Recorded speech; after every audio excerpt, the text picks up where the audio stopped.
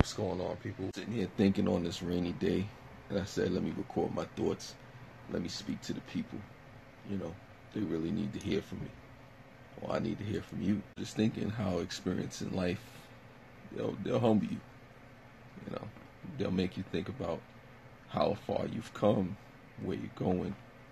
No matter what the situation is, even if it's not pleasant, I'm always grateful. At least after the fact, looking back. I think it's Søren Kierkegaard that said, life is best lived forward, but understood backwards. So I'm living it forward and reflecting on it backwards from a different level.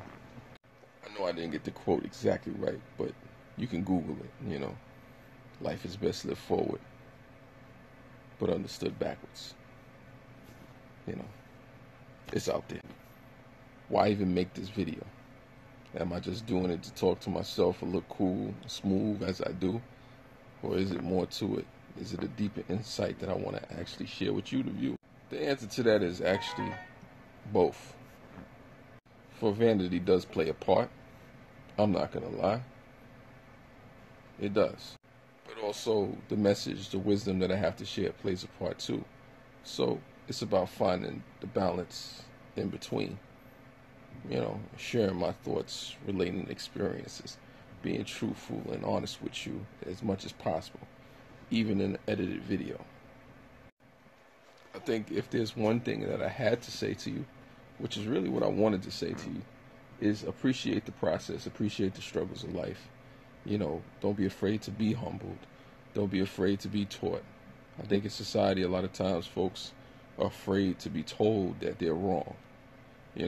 Folks don't want to be wrong. They always want to be right. They don't always want to be told, that they can be somebody with flaws. It has to be so manufactured and put together and seamless. When in truth, we all have struggles. We all have things that, encourage us or discourage us. We need to learn how to grow and shape and become whoever it is that we need to be, for better or worse. Hopefully I'm making sense, but I leave you with this. Appreciate it all. Appreciate everything. The good, the bad, the ugly, the indifferent. For it makes you who you are and who you become. For in this life, I was taught that we are only three people. Who we were, who we are, and who we will be. Take care. And if you like those golden nuggets and bars that I just dropped on you, leave a comment in the section below. Like, subscribe. If you don't like it, thumbs down. It's all good. You know what I'm saying?